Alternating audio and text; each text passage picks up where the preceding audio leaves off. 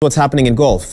Greg Snow went back to the top of the leaderboard after a round of 1 over 72 for a total of 1 under par 212 for the tournament in the penultimate round of the Karen leg of the Safari Golf Tour.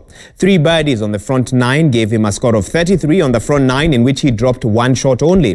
The back 9 was a tough one for him, starting off with a bogey at the 10th hole coupled with 4 other bogeys. He managed 2 birdies for a total of 39.